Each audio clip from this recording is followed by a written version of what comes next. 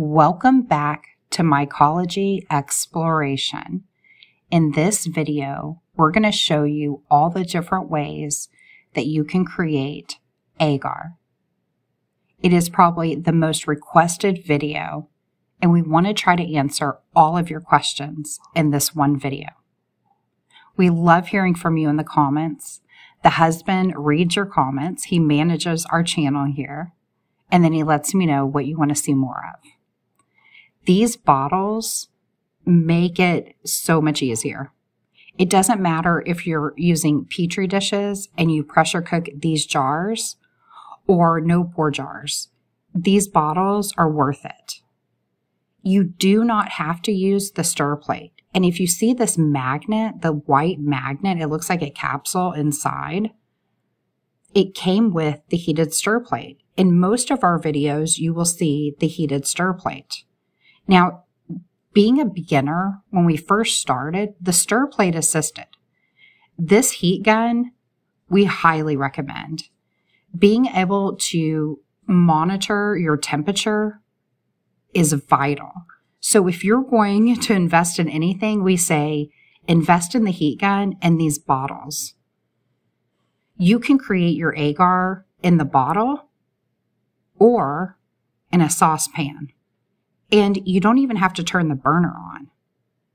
You don't want to cook your agar.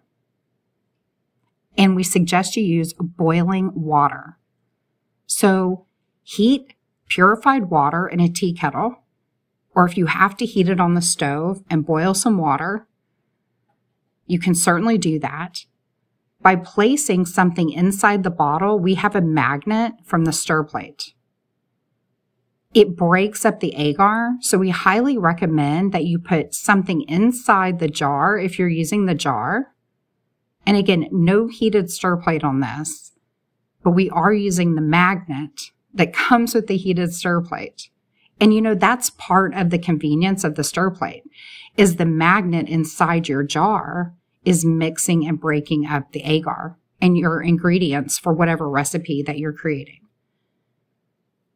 So you can create an agar water. You can create your own recipe. We have so many agar recipes.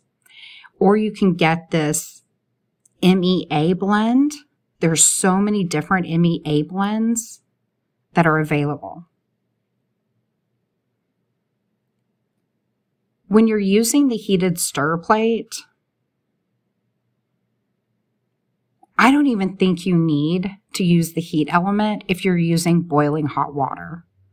So really, the heated stir plate is just going to be there to be spitting that magnet in the bottle, and you can do that without the stir plate. Now, use some gloves here so that you don't burn yourself if you're going to use the bottle and mix the bottle, because you don't want to touch that bottle once you have boiling hot water. It's going to be hot. You can definitely keep your hand on the lid and swirl it around, but put on an oven mitt or gloves or use a towel so you don't burn yourself. If you're using the saucepan, you don't even have to turn your burner on. Now, I want to show you something. You really want to add your ingredients, especially your agar, first. Once the boiling hot water is introduced to the ingredients, especially the agar, it starts to congeal and it will create a mess around the top of the jar. So I highly recommend that you put your ingredients in your pot or the bottle first, then add your boiling hot water, because you're going to have all this moisture and all this condensation coming out of the top. Even if you're using a pot, you're going to have tons of condensation, the steam from the boiling hot water. And once you're placing your ingredients, especially that agar, over the top, even with a spoon, it's going to start getting wet and moist. So you really want to keep your agar and all your ingredients dry. And you want to keep even the spoon that you're going to be using in the dry ingredients dry so that it's not clumping up on you. So again, put your ingredients in first. Then you're going to add your boiling hot water. And then you're going to want to stir, stir, stir, mix, mix, mix.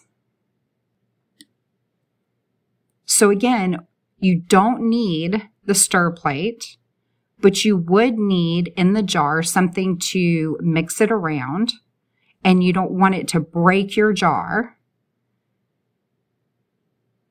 And then with your saucepan, you're just going to stir it, stir it, stir it until it's all dissolved. Now you're going to need to pressure cook. So if you do the Petri dishes, then you would pressure cook in a jar first. So the saucepan with Petri dishes is going to make it really difficult because you're going to need to pressure cook before you pour to Petri dish. If you do the no pour technique, that's where you pour it to your jars first and then you pressure cook. So you could use a saucepan and a spoon and then pour to your jars, then pressure cook.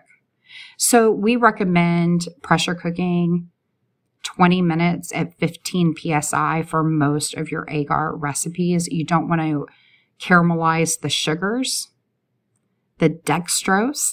And of course, when it comes to sugar, we're not talking about cane sugar. It's a dextrose, and that would be more like honey. And so if you were to cook on a stovetop and a saucepan, you could caramelize all that, and then you're going to pressure cook on top of that. So if you use the boiling hot water, there's no need to turn on the stovetop. And again, we haven't even been using our stir plate. And we turned off the heat. So at the very beginning, we used the stir plate and we used the heat and the stir. And then we realized we didn't even need the heat when we used the boiling hot water. And we just used the stir. And then the husband realized we don't even need the stir.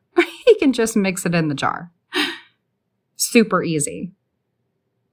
And we only do no pour jars now.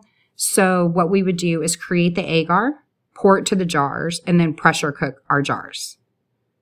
Okay, let me know your comments, your questions. Thank you for subscribing. Thank you for liking. YouTube really doesn't share our videos, but we make them for you guys. So share it out. We appreciate you. Much love.